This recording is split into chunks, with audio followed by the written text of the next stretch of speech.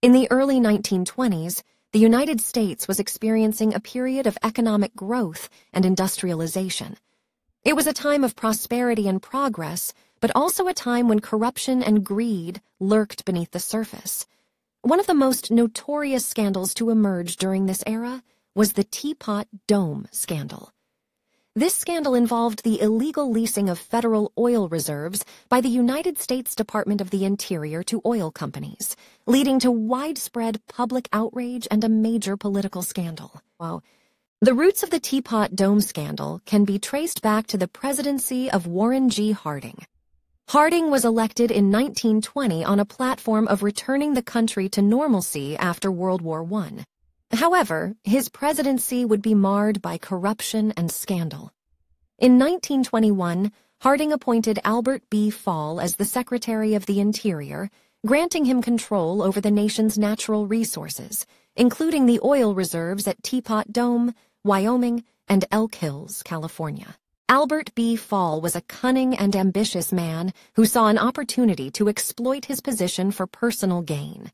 He colluded with oil tycoons Edward L. Doheny and Harry F. Sinclair, offering them exclusive leases to the federal oil reserves in exchange for bribes and kickbacks. Fall's actions were a blatant violation of the law, as the oil reserves were meant to be held in trust for the American people. However, his devious plan went undetected for a while, allowing him to continue his illegal activities. The true extent of the scandal came to light in 1922 when a Senate investigation was launched into the shady dealings surrounding the oil leases. The investigation revealed a web of corruption that implicated some of the country's most powerful figures, including Secretary Fall himself. The public was outraged by the revelation that their government had been corrupted by greed and personal gain.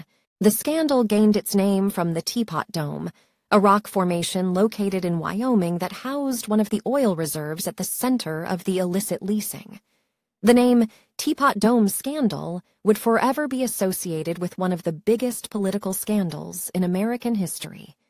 The public outcry and demand for justice led to a series of legal battles and the eventual prosecution of those involved. In 1929, Albert B. Fall became the first cabinet member in U.S. history to be convicted of a felony while in office. He was found guilty of accepting bribes and kickbacks and was sentenced to a year in prison and fined $100,000. Fall's conviction marked a turning point in American politics as it exposed the depth of corruption within the government and shattered the public's trust in their elected officials. The Teapot Dome Scandal had far-reaching implications beyond the convictions of those involved. It prompted a shift in public opinion and a demand for government reform.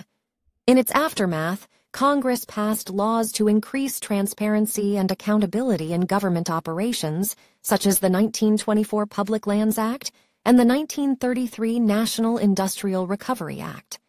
These reforms aimed to prevent future scandals and restore the public's faith in their government. The Teapot Dome Scandal serves as a cautionary tale about the dangers of unchecked power and corruption.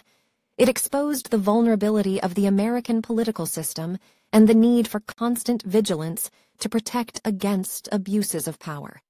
Although it may be a dark chapter in American history, the scandal helped pave the way for greater accountability and transparency in government.